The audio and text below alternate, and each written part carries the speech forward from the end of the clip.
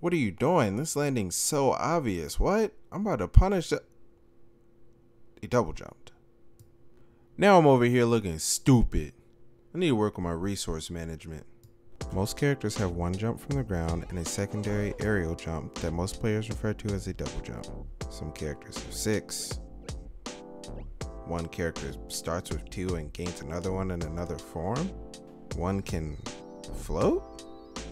One can fly. That doesn't seem fair.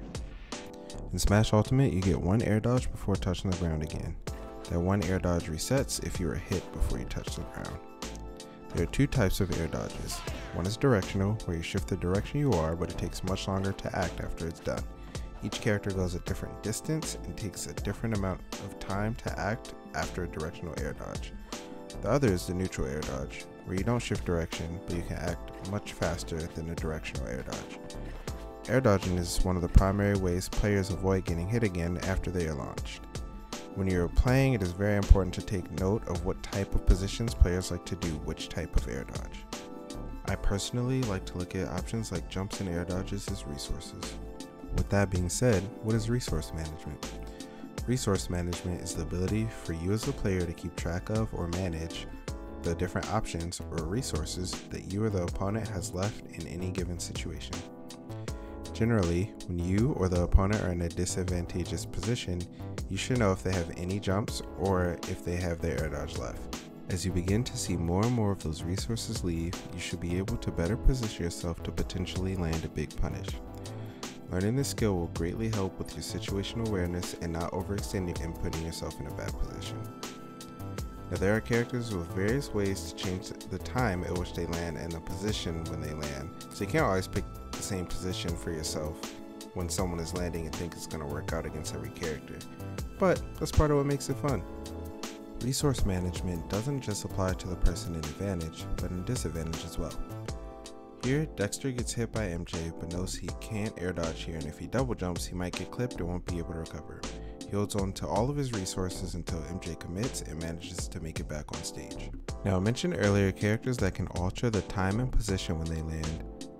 I know when I'm in disadvantage as Min, I don't have that many options to land, and my mobility in the air is not the greatest. Min has a pretty safe nair, but it's also really telegraphed, so I get parried a lot. But knowing that I have an alternate resource in down air that stalls me for a moment alters the timing at which I would hit the ground. I can get out of disadvantageous positions just from a slight hesitation. It's good to be aware when you're playing as or against a character with moves that can slightly change timings. That may also help you notice patterns on how people like to play and again limit any overextensions. Resource management is a great way to stay focused and engage on what's happening in the match. It also may help you notice patterns where players like to use certain resources or even patterns with yourself using said resources. It's something that I believe is relevant at all levels of play and it will vastly improve how you approach situations outside of neutral. If you're wondering how to get better at resource management, it's actually pretty simple. Just practice it as you play. Whenever someone jumps, you go, hey, they use their jump. When they do their jump. Where'd they do their jump? Okay. If they have multiple jumps, how many jumps do they have left? They use their air dodge, you go, hey, when they use their air dodge, why'd they use their air dodge? Asking yourself questions is conducive to improvement. So that's pretty much it. It's pretty simple. It's not like a crazy concept or anything, but I do believe that it's very helpful for you to improve as a player. And thank you for watching, and as per usual, till next time.